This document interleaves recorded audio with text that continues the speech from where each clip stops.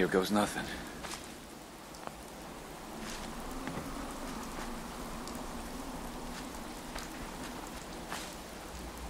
What the? Boy, I told you that if you ever showed your face here again, Is that my boy come home? What? Jake's back? Oh, thank God. Papa, please. I know I screwed up pretty big. I thought if I joined up, I could keep them from raiding our farm. I didn't. I don't want to hurt anybody. I don't care what you thought. I told you. Abraham Francis Finch, that's enough. Mama, Shut up, Jake. If I hear anything out of either of you, you'll both be peeling potatoes for the next year. I've watched you two go at it for years and tried to let you sort it out for yourselves. Abraham, your son is a grown man. And if you expect him to act like one, then you'd better stop treating him like a child.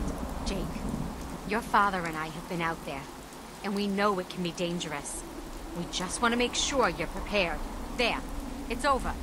And if I hear another word about it from either of you, so help me. She's right. Abraham.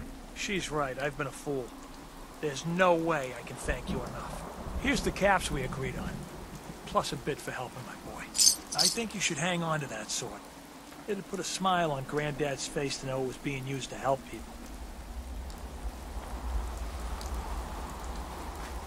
thanks again for getting me out of there.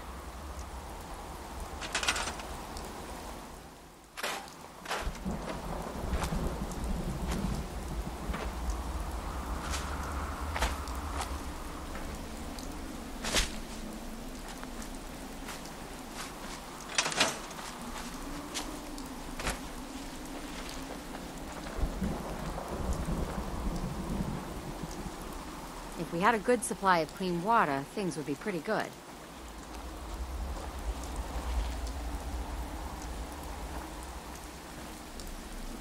You're welcome around my farm anytime, friend.